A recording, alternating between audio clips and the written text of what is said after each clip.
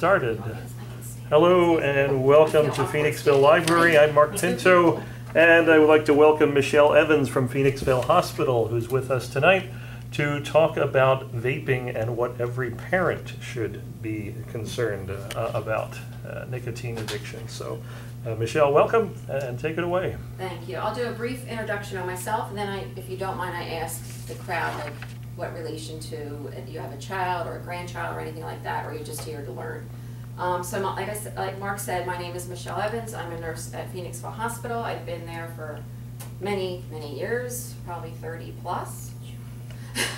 Probably the last 15 years I've been in community health, and I love it, love it, love it. I get to go out into the community, spend time with people, and then we go out frequently to different outreach sites, and then I got into the tobacco. I took over for someone who was heading up the tobacco department at the hospital who had retired, and now I'm loving that too. So I'll be at the community and I'll see someone in the dollar store and they'll be like, you helped me quit smoking. So it's good to hear that. With the vaping comes another challenge, so I've been being pulled into different school districts too. So that's why I thought it would be good if I offer something for parents to know what it's all about. Some parents don't even know their child's doing it. I might give you an idea and a visual of what different things look like, and then ask questions. And there's always the school that you can ask questions for help too, because they reach out to me and I would come in and do presentations. So that's the gist of me. The one online, are you a parent of anyone vaping or just concerned parent? A step parent of one who was vaping, but I want to see if I can learn more for signs in case he starts again. Okay, all right. Do you mind if I ask what grade? 10th grade. Okay, all right, 10th grade. I've been in the middle and the high school for those students that actively get caught, but I've been trying to get into the elementary school health classes to give presentations too. So that's my goal, to get them when they're younger before they get to that point. How about anyone here? Parent, grandparent of anyone vaping, or just interested? I'm a parent of somebody who uses medical marijuana and they use it as a vape. Yeah, okay. And also there have been people that have asked me personally, what do you think about my child vaping to avoid smoking? And it's like, absolutely not. And I just would like to see all the information, what it actually does to you, and just everything involved with it, so I can help people. And I already spoke with you, just a concerned citizen, right? Well, my background is in health and nutrition. I got a beautiful book that Mark got, Breaking Through Depression, and they address how sleep patterns, eating habits, hydration, all of that, and also the use of computers can just trigger things. I work at the local nursing home, and we have adult workers who are vaping, and I just don't think it's good. Okay, I'll start this. I kind of kept it mostly generic because then I open it for questions if you want more detailed things. I didn't want to put too much details up there, but let me see if I can advance. So this is just, have a teen struggling with vaping.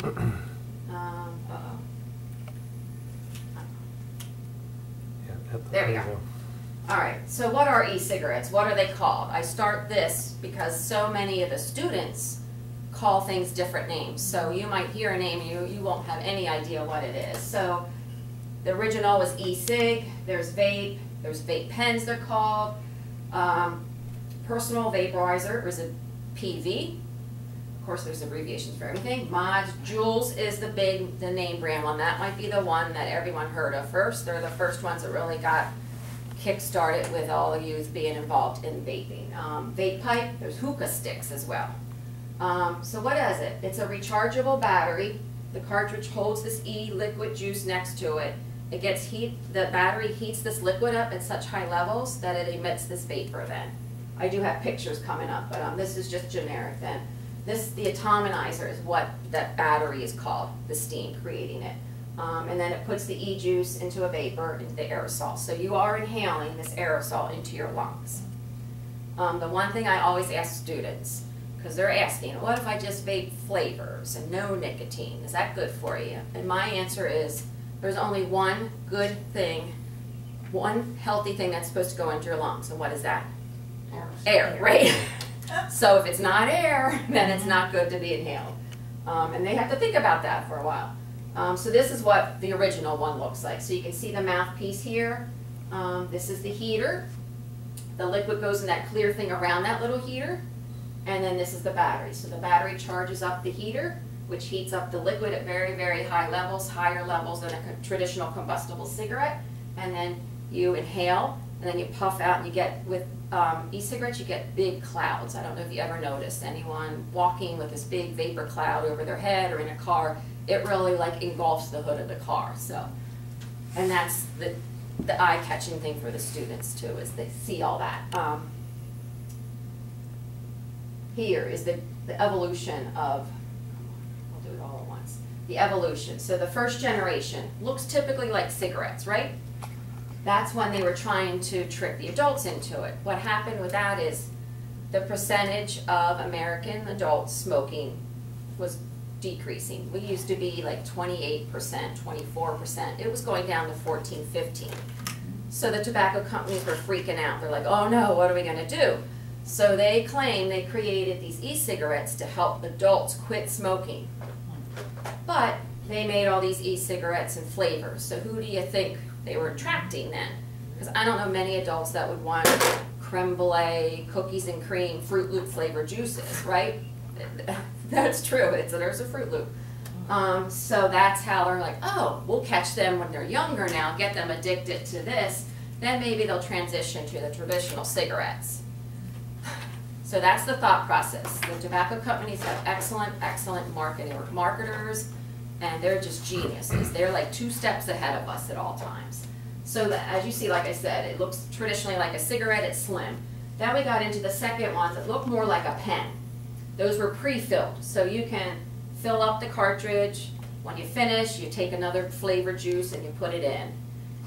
The problem here was a lot of the students are filling it with things they shouldn't be filling it with as well. So they're adding THC, CBD, and all that stuff to it.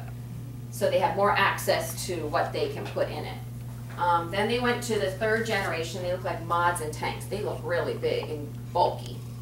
These are the ones that create those big, huge plumes of aerosol. Those are the ones. Then they got a little sleeker. This is the Juul. That's where it really took off. That was around 2011, 2012. All starts in the UK and comes back to us. So see how small that is? It's sleek, and it looks like a USB port, right? Flash drive for computers. So students were putting it into the computers to charge them up during school. The teachers, none the wiser to it. They got to different funky shapes here too. You can see this thing is called a Soren. It looks like a little teardrop. It fits right in the palm of your hand, so it's easy to hide. It's very discreet. And these other ones are like something called Smog and things like that. So they're getting more creative. They're getting smaller, as you can see. Easier to hide. And refillable. Oh, I'm sorry, I keep pointing at two. So here's just a generic thing. So I go out typically to schools. Every 2 years, we go out to the high school, or any school, middle high schools usually, and do what's a tobacco youth survey. And the state picks random schools, random classrooms, so we don't really know who we're going to. And they take like a 99 question survey about all the tobacco related stuff. And it actually ventures into all kinds of anything household. So it can ask about alcohol, it can ask about if there's guns in the house, it can ask, you know, are you eating healthy food, or are you exercising? So this is so we did 2018, did 2022, but I don't have any slides on that yet. They did a report, but it's written, but they haven't created these nice infographics yet. But so you can see, look at the age. So you have 65 plus is like 0.8 we're smoking %. Then you go up to 45 to 66, 2.1, 25 to 44, then you bump up a little bit. But then look at the young, 18 to 24, 7.6. So going back to what I said when the tobacco company said they did this for adults, Do you see that reflected in these results then? No, it's the young ones that are doing it. So they play dumb. This is one I try to explain to the students as well, and I even explain it to my adults that I'm helping to actually quit. So, nicotine on the brain. In order to describe what's going on, I tell people everyone has receptors in their brain. I tell them to think of them like little Pac-Man. You know the Pac-Man game? Gobbles up things. So what happens is you have receptors, they're called acetylcholine. Every person has those receptors. What happens is the nicotine mimics the acetylcholine receptors. So your brain now thinks that's normal to have and want nicotine in the brain.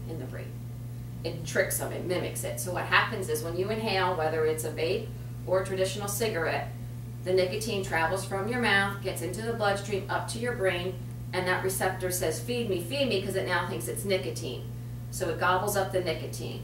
What happens at that moment is everyone's aha moment, where that's the feel-good moment, because hormones are being released, and there's feel-good hormones, and these are dopamine, serotonin, and norepinephrine. Dopamine is the master hormone of addiction.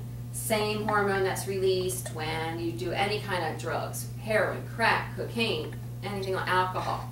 That's the feel-good hormone, dopamine. So your brain says, oh, that's right, I feel good. It associates that smoking or vaping experience with that feel-good moment. So everything's hunky-dory because the hormones are at high levels. After a few moments, the hormone levels dip a little bit. Your brain says, uh-oh, I want to feel that way again. So what do? You pick up again. And you get another peak of these hormones. Then you get a little dip, and a little peak, and a little dip. It's that initiation of that cycle which triggers the physical addiction part of it all. Okay? So typically I tell people 3 to 4 days without feeding that nicotine receptor, nicotine, the physical addiction part actually goes away. It's more of the mental and then the social. Those are the two that are difficult to struggle.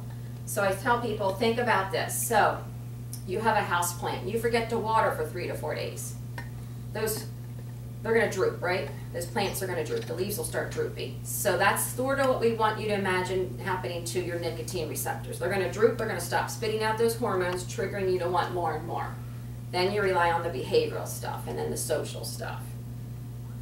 Now the behavioral addiction, I believe, is the toughest for everyone, and that's usually what gets people to come back to smoking or vaping.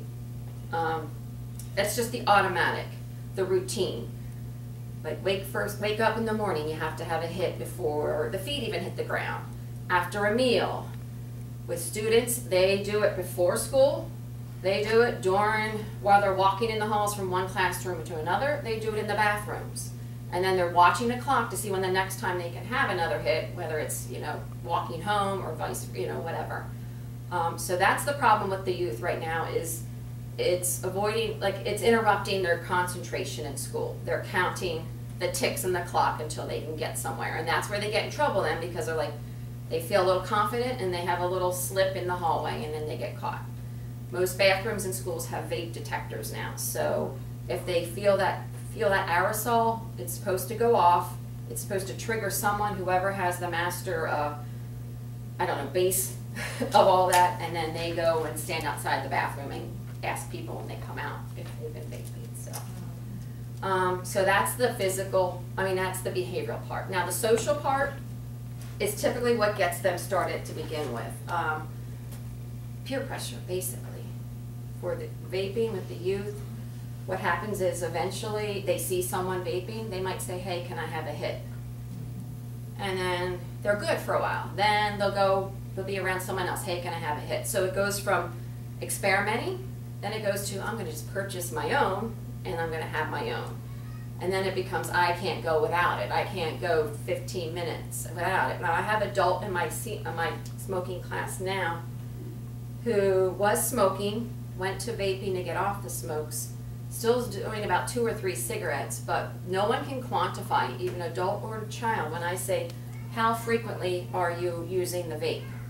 They're like, I don't know, it's all the time. It's so convenient, it's here, I can grab it. So it's very hard for them to quantify the amount that they're using. So it's a little difficult for me when I say, this is how much nicotine you're probably getting, because they can't give me a definite answer. unlike a traditional cigarette, there's a beginning and an end to it. Unlike a vape, it's never ending really. You keep refilling, you can throw it out and get a new one. So, and then in school, the kids share too. So it's very hard to quantify the amount of nicotine they're getting. So that's one thing with that, with the social part. Now, as adults who vape or even smoke, it kind of trips them up. Let's say you quit for, I don't know, 3 weeks or something. You're around someone who's smoking or vaping. You're like, I can just do it this once. And then you do it, and then those hormones are kicking in again, telling you, oh, you feel good, keep going, and then you're stuck back to doing it. So it's the physical, it's the mental, and the social, which makes this quitting any kind of nicotine very difficult for everybody. There's no right or wrong equation to say do this, you'll definitely quit. It's all trial and error. Everyone's a little different. You just got to do a lot of these behavioral modification things. So that's my spiel about brains. Now this one is body. Obviously, you know, this is just a generic slide on, oops, sorry. So basically, trouble breathing damages to lung. That's what the first thing everyone thinks of. But, you know, it also causes heart problems. So the very first thing people say to me when I ask, why do you choose to smoke or vape? Why do you need nicotine? Well, it helps me with my stress when I'm anxious. So in actuality, it is causing more internal stress in your body. But you're associating that feel-good hormone as a relaxation process. But it causes something called fight or flight, which causes everything to move faster in your brain because you're like working off adrenaline, and that's what's going on internally. So it's very hard to understand why they feel this sense of relief, other than that release of those hormones. It causes stomach problems as well. And then it can cause reproductive. It's like head to toe. But these are usually the basics of what people tell me about. All right, why is nicotine so dangerous? I just threw a couple things there. It's addictive, right? And the problem is I don't feel the youth right now feel that it is addictive. They tell me many times when they come to the class after being caught in school, I have like a survey for them to fill out to say how addictive you are to it. I'm not addicted, I can stop any time. And I'm like, okay, but you're still doing it, you're getting in trouble, your parents took your phone away, you're grounded, you have to come here, you're gonna get suspended. So are you truly not addicted? It's that age, they know everything, you know? They are not addicted at all. It's exposure to harmful chemicals. So a traditional cigarette has around 7,000 chemicals in it, believe it or not. Yes. I have a display that I take to health fairs with a big cigarette that has like everything in it. Like rat poisoning, there's stuff, cyanide, yes. Nail polish remover, tar exhaust, all that stuff is in a cigarette. How they get away with it is because it's in small amounts. So it doesn't raise red flags. Yes, there are chemicals in vapes as well. Not near 7,000, but enough to cause harm. And they are still doing so much research on that. It's like an ever-evolving research on it. They don't know. And what happens is there are cancer-causing chemicals in vapes as well. What happens is the liquid gets heated up at such high levels, it causes different chemical reactions with each other. So you might have 2 or 3 chemicals there, then it gets heated up to such high levels, it has a chemical reaction and causes other chemicals to release. I do have a slide on all the chemicals, or most of the chemicals that are in it. Impulse control, so it affects your impulse control, especially at a young age. Their brains are like sponges, so they can learn like a new trick very easily. They can learn how to pick up a new instrument without a problem. They can pick up a new language because their brains are like sponges. So they get addicted harder and faster than adults do. It takes adults a little longer to learn things, right? Like you can't teach an old dog new tricks, but their brains under the age of 21 are like sponges, so they'll pick up this addiction a lot faster than an adult will. This is what I hear a lot in school, concentration and learning ability. So they get lack of concentration, the brain doesn't fully develop to the mid-20s, and 21 is usually the age. So there was some legislative there to push the age of buying anything nicotine-wise to 21. It did pass about pre-COVID, what is that now? 4 years? 3 years? 3 years. 3 years, 34, around there. So they passed it, it's called the Tobacco 21 law. So their thinking is, if you can't purchase till the age of 21, then the younger kids will have less likely to be able to have access to vapes or nicotine, because typically they have older siblings. So when you're in high school, you're not 21 yet, so that's their thinking, but they find ways to get around everything, and we still have stores that sell underage. So we have a constant people going around and trying to send some youth in there to trick stores to see if they will purchase. So that is an ongoing thing, but that's the thinking behind the 21, your brain being not fully developed. Cravings, you go out of the way to find nicotine, so again, you get in trouble, you steal from older siblings, I've heard that a lot. Feeling anxious or irritable if you can't use. So again, going back to the mental health, they feel that it's helping them, but then they get more anxious to the next time they can use. I think I already went out. See, I just go on a spurt. But teen brains are wired to learn new things quickly. Addiction is a learning process that happens in the brain. It's a rewiring.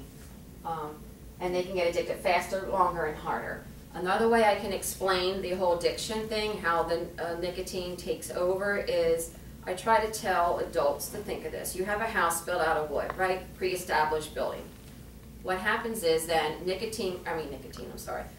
termites come in and alter your building, your wood, therefore making it their own. And that's what the nicotine is doing with our brains. Takes over our brain, thinks it's their own, and then your brain reacts to that.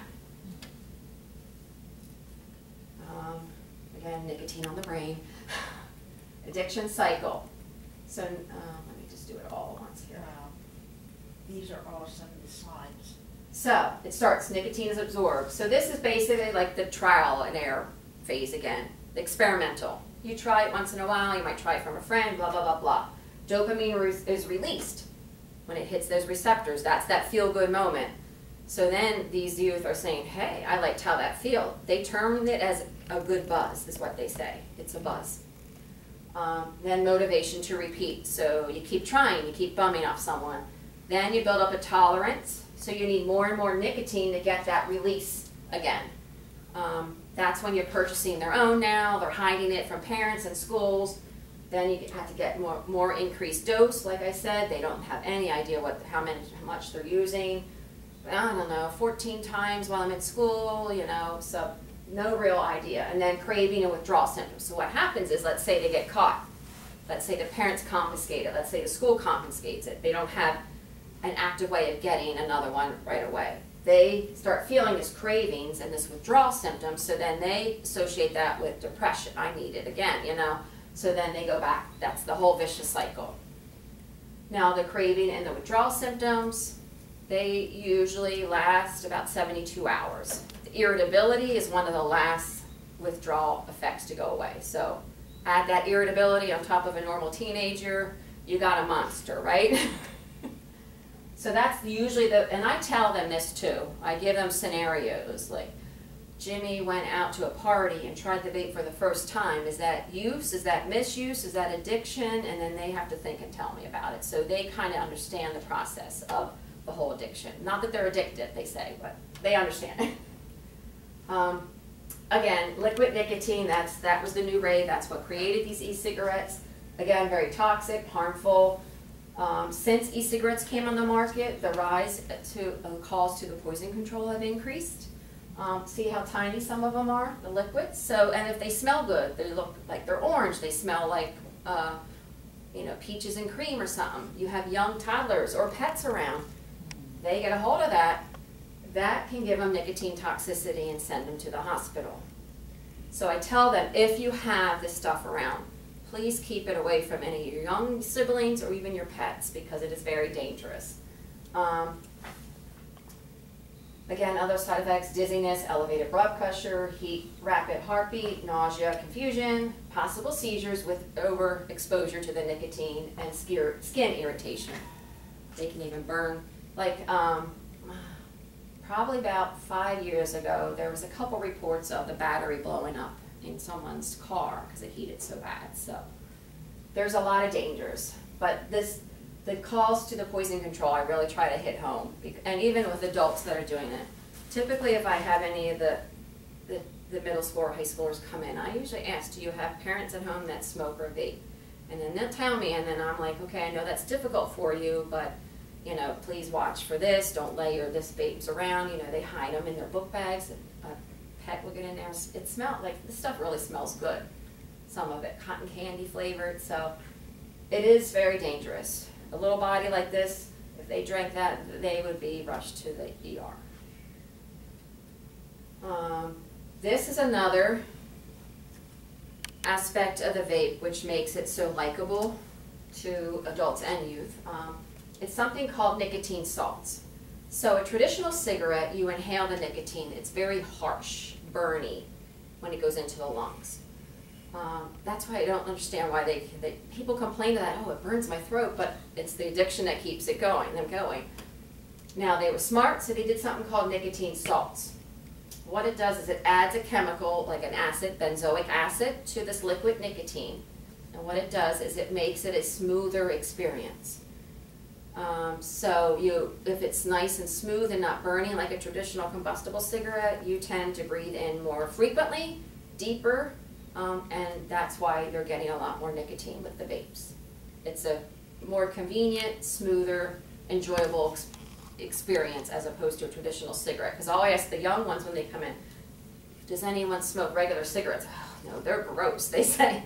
So this is the reason. It's nicotine salts, makes it nice and smooth. So what's in a vaping device? So these are the generic, basically every vape has this. So you have organic volatile compounds. So again, you're going into like the rat poisoning, the fingernail polish, a whole bunch of chemicals that way. Cancerous chemicals, you have heavy metals such as nickel, tin, and lead, believe it or not. So you're inhaling that when you're inhaling the nicotine. And a lot of that comes from the outer line, the coating of the vape device. A lot of it's metal, tin, nickel, that heats up. So you're also, it's also being emitted out as second-hand smoke as well. Flavorings, this is everyone's favorite. Something called diacetyl, big word. It's a chemical linked to lung disease. It's called bronchiolitis, but this is what happens. So they discovered people working in popcorn factories. Diacetyl was like the flavoring that they would add on in microwave popcorn. They discovered that a lot of the co-workers were having lung issues, and they found it was related to this flavoring. So this flavoring is FDA approved for food. With food, you digest. It goes to your stomach, right? Gets rid of it. You can't digest flavors in your lungs. So it's not FDA approved for your lungs, but it's FDA approved for for food. That's the part I kind of bring home with the kids. Like, oh, it's just flavoring, but it's not meant. You're not meant to smoke that flavoring and inhale it. So, and then nicotine. I would say 99.9% of vapes, all vapes have nicotine, whether it's marked there or not. Very few do not have nicotine. And when I ask, even adults, but mostly when I ask youth, okay, you're vaping, does it have nicotine in it? I don't know. A lot of them don't even know what brand they're vaping. So that's a problem, the nicotine. Now the problem, I can go back a step further with adults when we were saying vapes were made to push adults to quit, move from the cigarettes to the vapes. What happens is the adult doesn't give up the regular traditional cigarettes. So they're still smoking a couple cigarettes on top of the vape. So now they're getting double the amount of nicotine they would if they just smoked one. It's called dual using. So, and that's kind of what the tobacco companies were hoping, with the kids. They'll start vaping, then they might experiment more with traditional cigarettes. And doing this also opens a door for other addictions as well. If you're prone to do this, you tend to be more experimental with other drugs. That looks an odd color. No, now I messed up something, didn't I? There we go. All right, I don't know why that's so pale, but these are a big list of the traditional withdrawal symptoms. For youth, we call them recovery because if we want them to think that your brain's in the process of recovering from the addiction. and the need for nicotine. So we call it recovery symptoms to make it a little positive spin on it. But you can see there's the irritability, crankiness, trouble sleeping, tired, headaches, stomach aches, increased appetite, nausea, dry mouth, weight gain, anxiety, coughing, feeling lightheaded, and trouble concentrating. Doesn't that sound like a wonderful combination of everything?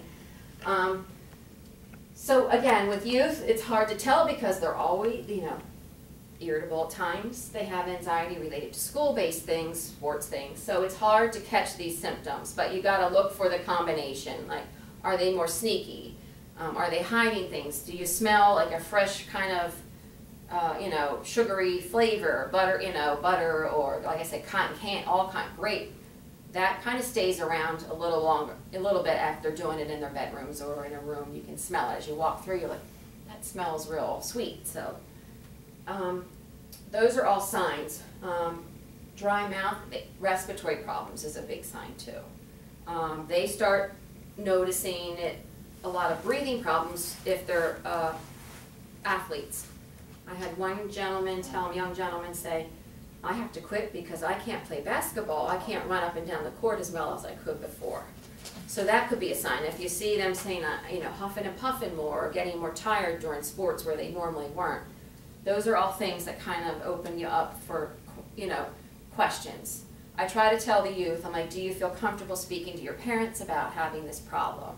And if they don't, I'm like, how about anyone in the school? Can you go to the school nurse? I'm like, or you can call me if, and I can help talk to you, and then we can reach out to a parent or something like that. So most of them will not talk to anyone in the school because they feel they're going to get in trouble in the school. They want to be known as a vapor then, But it's just trying to keep the line of communications open.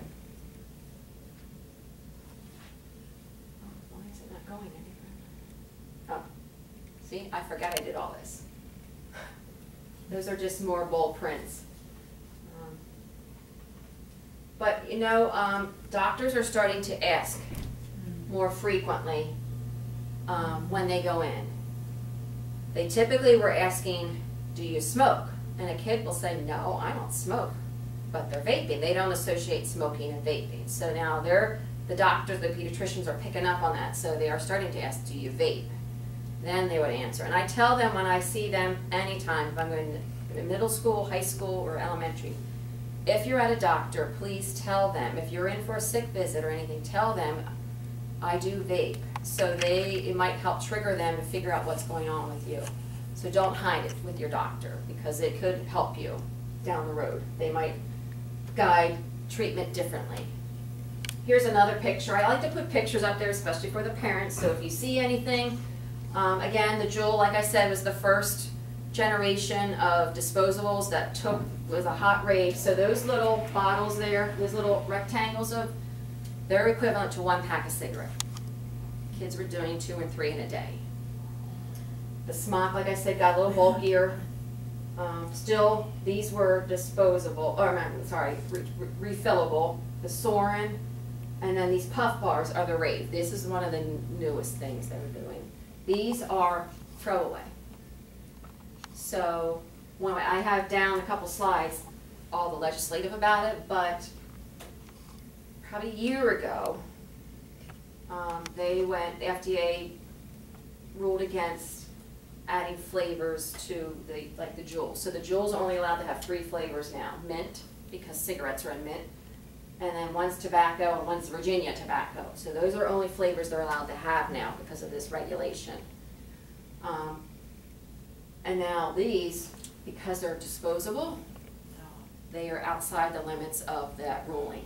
See, again, tobacco companies 2 steps ahead of legislation. So these are what the kids are really doing now. Tons of flavors, cheaper than the other ones. I think you can get a 2-pack for $14 of these. So that's the rate now, puff bars. I always ask these kids, how do you get these? Now, I don't know if they're telling me truthfully or not, but what do you think out of those choices?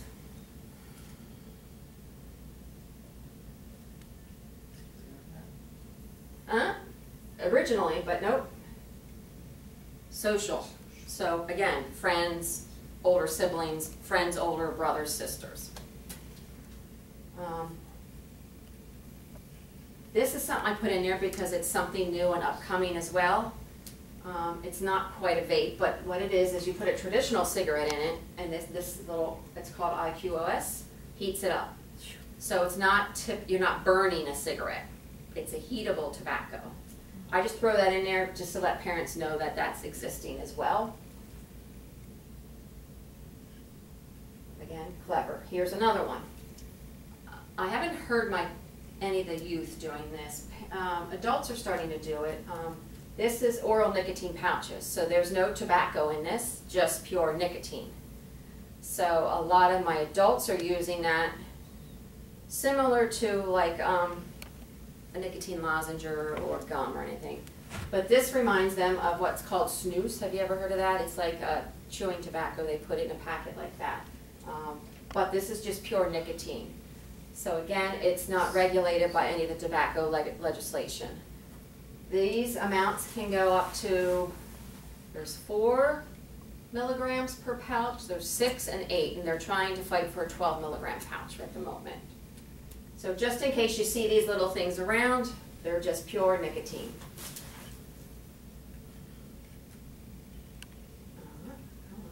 Here, this is a good one. Hiding in plain sight. I try to make you, I have one more, yeah.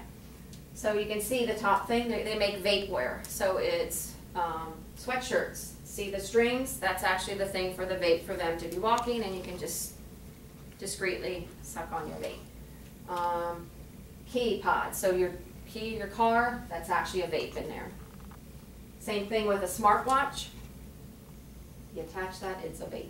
You can inhale on that. A regular inhaler and backpacks. So they put the backpacks on, it's right here on the strap, so they can just hit like that. Again, vaping companies, tobacco companies, very smart, very good marketing people, which makes this the trouble with in school, with adults and stuff like that. You can go on YouTube and you can see all kinds of things. They can order this stuff online. Someone even made their own. So they took a highlighter. They hollowed out the highlighter, they put the vape in that, so it looks like they just have a highlighter. Very smart, right? All right. This is just a little statistics thing that I like to put in there. High school students who are currently smoking, this was in the 2019 one, about 5.8%. So typically on average right now, as the new tobacco surveys are coming in, they're saying it's 1 in 10 middle school and high schoolers. But I had students in high school, and I'm still a proponent of the 1 in 5. High school males, higher than the female. But the kids under 18 who try smoking for the first time each day, so that's a pretty big number too, which is that link between trying vapes and then trying cigarettes. And then the secondhand smoke. They do not believe that any kind of vape is causing secondhand smoke. That's cigarettes, they say, but it is still causing secondhand smoke. You can affect pets and other, family members. So 2018, there was about 13.7% smoking, about 15.6 men, and then 12 women is what they say on average. But like I said, I would still say, so 13% adults in 2018 is down from, like I said, a couple years back, it was high as 28, 24, then it dipped into 14. So that's a pretty good number. I don't really see a lot of adults, none of them that come to me for help. There, I think, one handful of people that were vaping, so most of them were still doing cigarettes. So my population that comes see me might not be in that demographic, but here again, you can see how the blue was the cigarettes, how it went down, right? And then e-cigarettes came up around 2008, 2010 is when that jewel hit. So you can see how it's creeping up and up and up. Here's the only slide I could find from 2022 so far. Like I said, they're starting to come out. So they say 2.5 million middle and high schoolers. They say 1 in 4. I believe that one more than that other previous one. Most of them are disposables. Why? Because they're not regulated, so they have lots and lots of flavors. There's thousands of different flavors, honestly there is. That's about 85% use the flavored e-cigarettes of all electronic devices. Again, here's another one, basically saying the same thing. The 1 million use multiple tobacco products, so cigarettes and vapes, and then that little circular thing is the snus, sorry. Yes, go ahead. When the children come into school with this on their person, is there a way that they could create a monitor that would scan it? When I was growing up, there was issues with children coming into schools with guns and knives. And they had dogs that could sniff it, you know, and I'm not saying to get that radical, right. but is there a way to scan it? To know, like if someone goes in, they're making them more plastic now too, so they do have a testing device. When someone gets caught, they put a little bit of liquid in there and they can tell if it has THC in it. It's more of a waxy, becomes a waxy substance, so they know it's THC then. So they do have a kit for that. And then that's when they have to call the authorities in for that. But the vape detectors, they go by aerosol.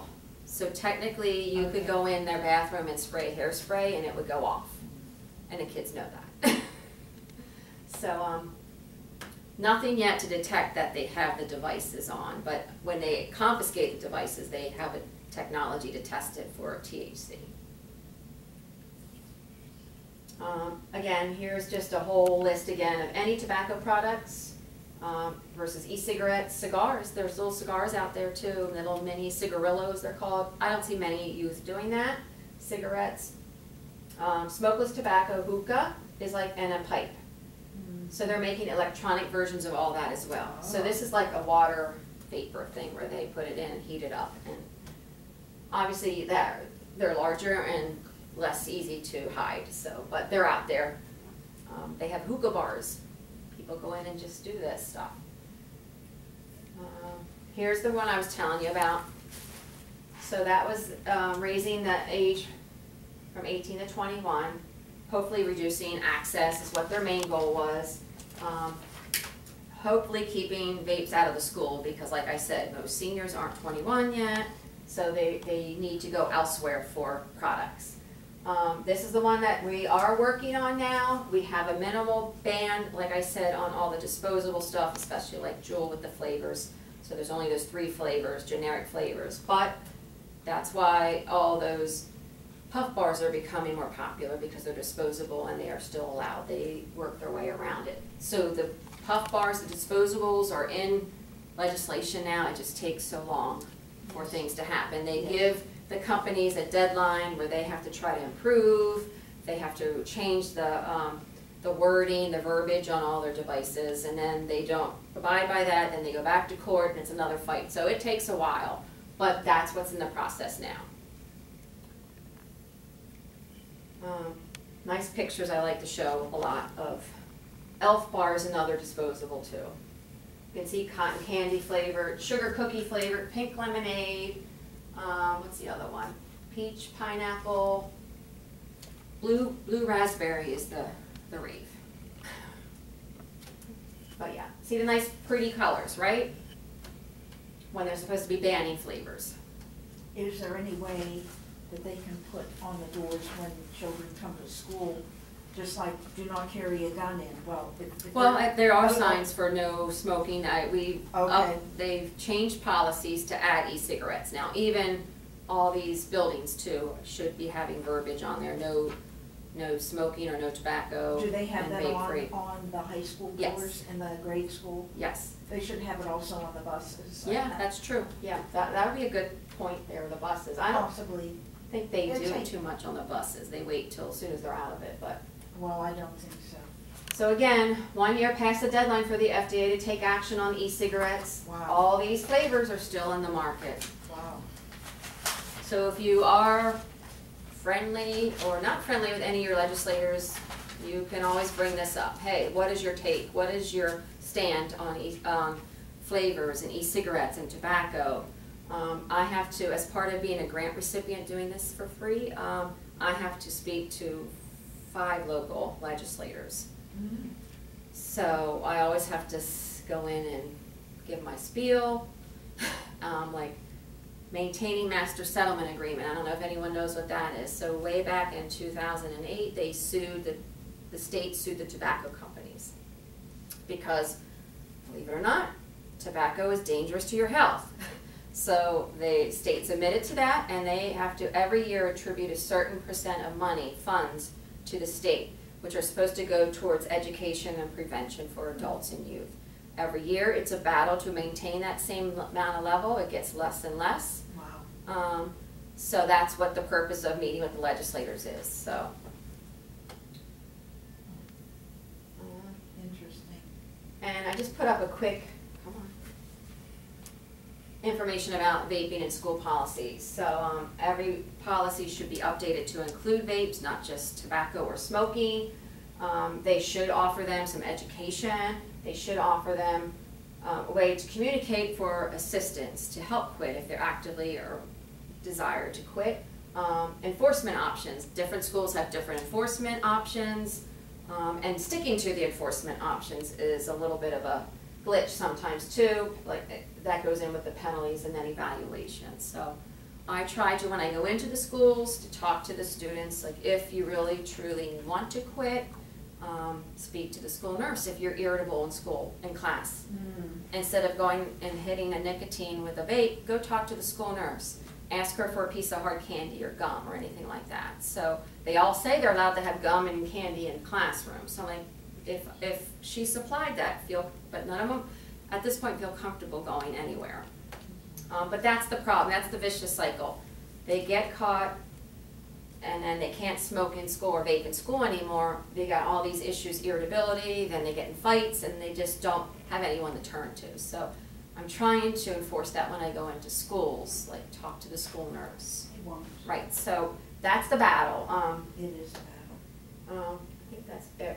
That's just my information, if anyone wanted to reach out to me. I can do in-person programs, virtual programs, and then I do tons of telephone counseling for people that work different schedule times, so we just talk on the phone for like 15, 20 minutes to help people quit and vape. Any questions? I know I threw out a lot there. Oh my gosh, look at that. I could have gone on more. So. How about anyone online there have a question? Nope, this is very informative, thank you. Oh, you're welcome. I probably went overboard, but I try. When I get an audience, I try to tell them everything.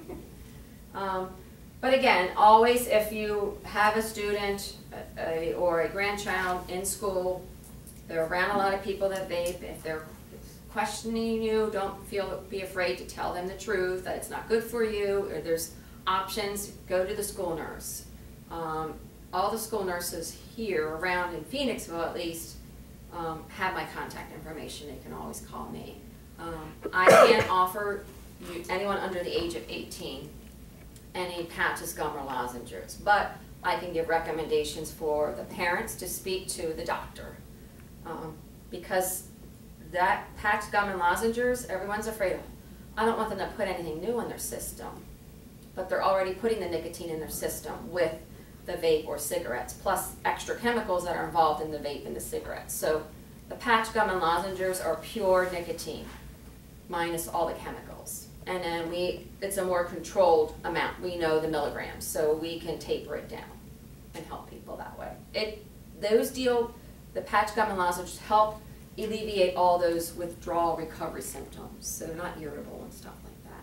Yes? I know somebody that was given the patch and the person hallucinated. They could not tolerate it. I haven't heard that. Most of the things with the patch is skin irritation.